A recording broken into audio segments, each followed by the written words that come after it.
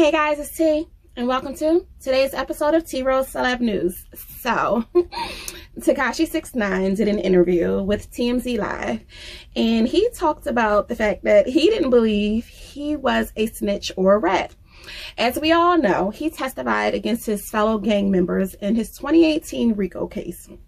He said that he really didn't believe that he was a snitch or a rat because he was dealing with a bunch of people that weren't loyal to him. In fact, these same people kidnapped him and demanded money and jewelry. So, you know, he feels like, why protect people that didn't have his best interests at heart?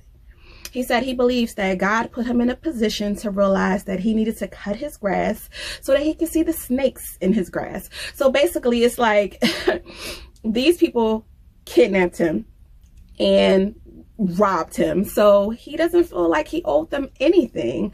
On a lighter note, he said that while in prison, he became addicted to coffee. So while he was doing the live interview with TMZ, he was actually at Dunkin' Donuts. He said that he really liked coffee after being in prison, and that it actually helps him go to the bathroom like really fast. So yeah, that's a bit too much information, but we get your point, Tekashi.